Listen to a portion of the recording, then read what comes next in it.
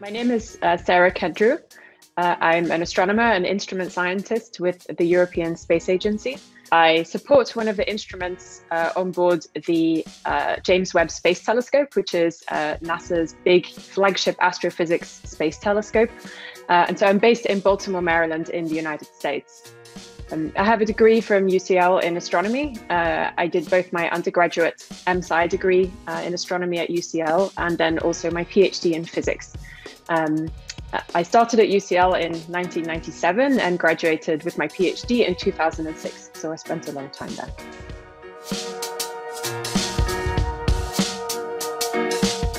I wasn't always very interested in space or science as a child. I loved reading, history, and I was a real bookworm.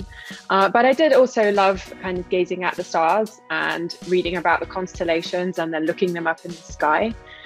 So then as a teenager, I was really excited to realize that this is actually a thing you can study at university. And I became very excited about that and decided that that was the path I wanted to take. I ended up working as an undergraduate with a young lecturer who's now a professor at UCL in a more kind of practical project where I was building some hardware.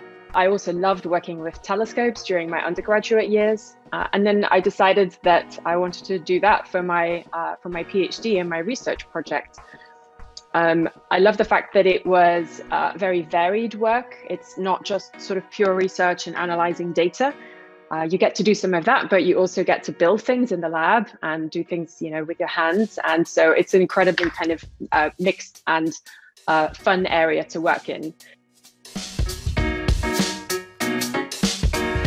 So there's all the classic milestones of, graduating from undergraduate degree, and definitely getting my PhD was a really proud moment because PhDs are hard work.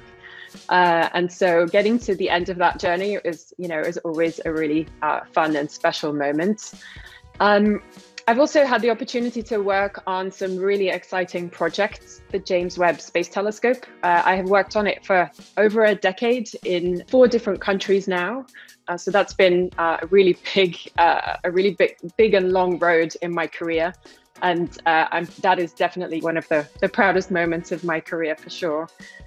In the past, when I worked in Germany, I also worked on an instrument for telescopes in South America, in Chile, that has been producing the most incredible science in the last couple of years. And so, and actually the 2020 Nobel Prize was awarded to a scientist who made use of the data from that instrument.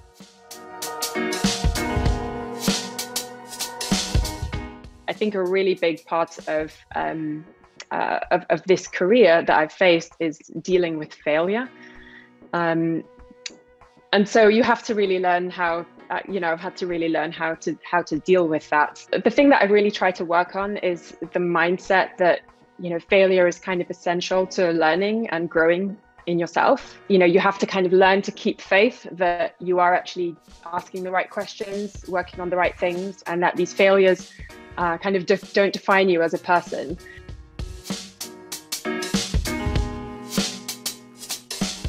A lot of careers can be very tough, particularly if they're male dominated and you're going to be, in a minority, and they're going to be failures along the way. And I was always a person who liked taking on challenges alone, and I'm incredibly independent. But I've really learned that you need that support structure around you. You need people who are going to celebrate your successes with you and who are going to lift you up and who are going to be supportive of you when you have a bad day or when something goes badly. I think it is still challenging to be a woman in the workplace, particularly in fields that are very male dominated. A lot of science, engineering, technology jobs are still heavily dominated by men at the top. There obviously has been a lot of improvement, and there are a lot more women in those workplaces. A big part of it is that there are still a lot of preconceived notions about women, what we want in life and what matters to us. And that means that it can be quite hard to get access to the same kind of support and advice and opportunities. as our male colleagues. People's qualities are often also discussed in very gendered terms. And in science in particular, the kind of qualities that are usually quoted as being needed to kind of be this incredibly successful big shot scientist are almost exclusively assigned to men. And I think that is definitely a reason why women still have trouble getting to those highest levels in science. But it's also, a cultural thing, and I think something that we have to be aware of in ourselves and in others, and kind of challenge it also when we see it.